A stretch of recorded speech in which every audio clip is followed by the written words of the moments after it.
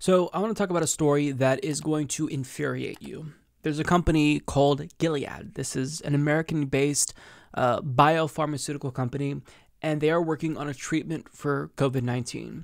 Now, expectedly, because healthcare in America is a commodity, they are going to be gouging people in the United States. And even if you have health insurance, they're going to charge you thousands of dollars if you have COVID-19. This is absolutely insane. And one of the worst aspects about this story is how they're smugly trying to make it seem as if they're saints and they're, pricing it at this rate for altruistic reasons, as if it isn't an outrageous price.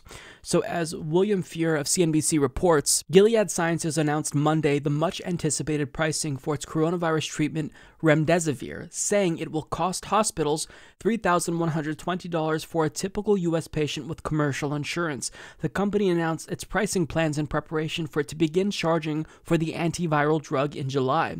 The company has been donating doses to the U.S. government for distribution since it received emergency use authorization in May.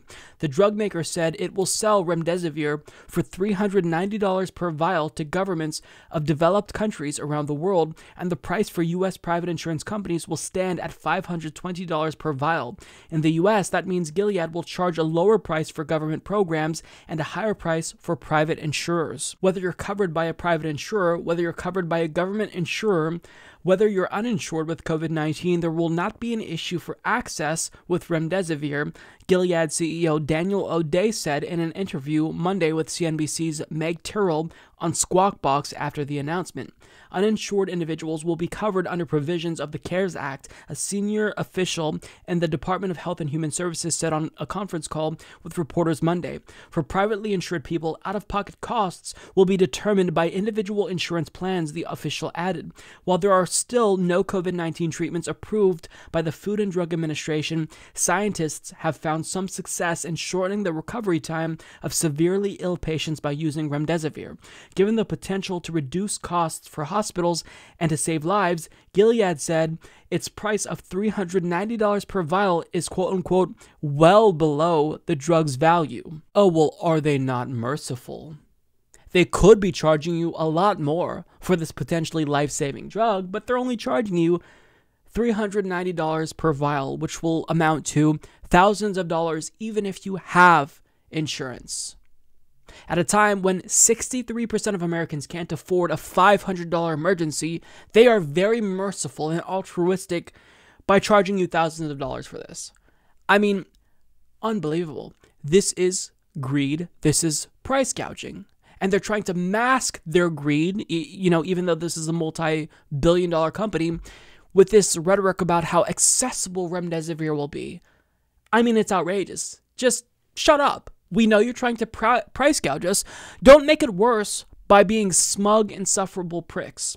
Now, Bernie Sanders spoke out about this. He tweeted, as a company, Gilead is now worth over $15 billion more than before the pandemic, in part because it expects to make enormous profits by charging over $3,000 for a drug they had already developed years ago. Their greed must be stopped. And I applaud him for speaking out about this because I haven't seen many politicians address this.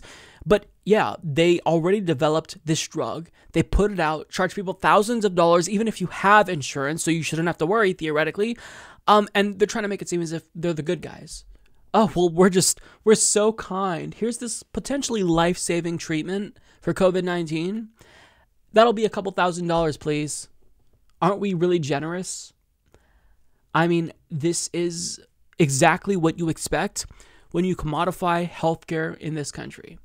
Americans should not have to worry about things like this because understand how this makes us less equipped to deal with this pandemic. If people see articles like this, they realize that if they get COVID-19 or maybe they suspect that they have COVID-19 already, this will make them feel disinclined about going to see a doctor because they can't afford the treatment.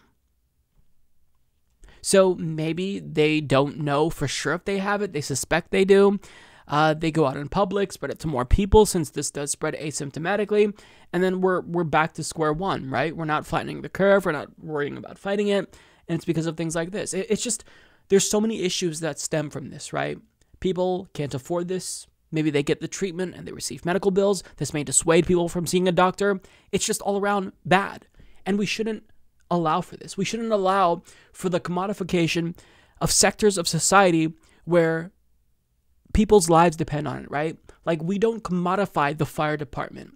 It's just a public service that is provided to tax-paying citizens. But we allow for this to happen. And look, if government actually cared and wanted to stop this, then this is an American-based company. They're out of California. So I'm threatening to nationalize them. And you know what? If government actually nationalized more big pharma companies like this, maybe they wouldn't be as greedy. Maybe they'd realize that the government is going to crack down on them. But, I mean, Gilead is smart. They know that all they got to do is donate to politicians, and then they're good. Pay, a pharmaceutical lobbying firm to lobby on their behalf, and, they're good. They don't have to worry about anything. I mean, they're never going to worry about nationalization. They don't even have to really worry about regulation, right? We keep talking about how we need to lower prescription drug prices, but do we really see that happening substantially? So, I mean, this is going to continue to happen if we don't actually change the policies that allow for this to happen. This doesn't have to happen. It shouldn't happen, especially during a pandemic. But nobody should ever have to worry about whether or not they'll have access to life-saving treatment because of the cost. An immoral society allows that to happen. And because we allow this to happen, we are in a moral society. So, I mean, Gilead should be punished for this. They should be punished for this. They should be nationalized. Now, that's wishful thinking. It'll never happen. But, I mean, for them to just do this willy-nilly and then, pat their own backs as if they're doing a great service to society, it's insufferable. And, reading this story, it is infuriating.